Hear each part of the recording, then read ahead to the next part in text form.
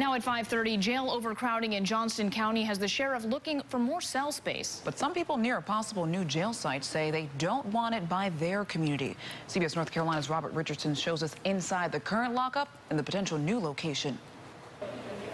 We're designed to hold 191. Today we're at 247. About 3 months ago, we had 285. The jail here in Smithfield is currently so overcrowded they're paying $50 a day to send a couple dozen inmates to places like Johnston County. And to do that for 20 inmates for 3 years, it would cost more than $1 million. Sheriff Steve Bizzle says that money needs to go to building a new jail.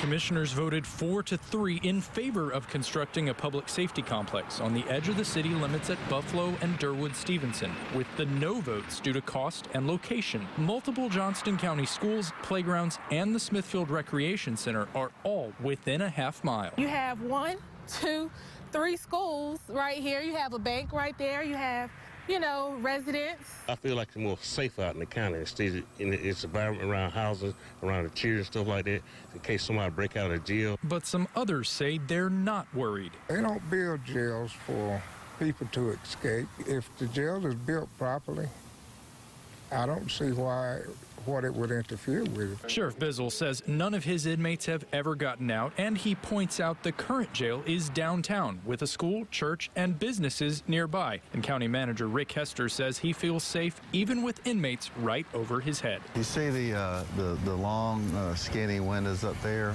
That's part of the detention center there, and then administrative offices are right there in the next level. The sheriff says for now, they'll keep putting extra mattresses on the floor. We don't like to, we don't want to, but sometimes we have to.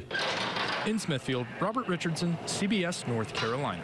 Now, the sheriff does tell CBS North Carolina he hopes to get approval from the county and city of Smithfield in the next few months. The county manager says construction could begin in 2018 with a 2020 completion date.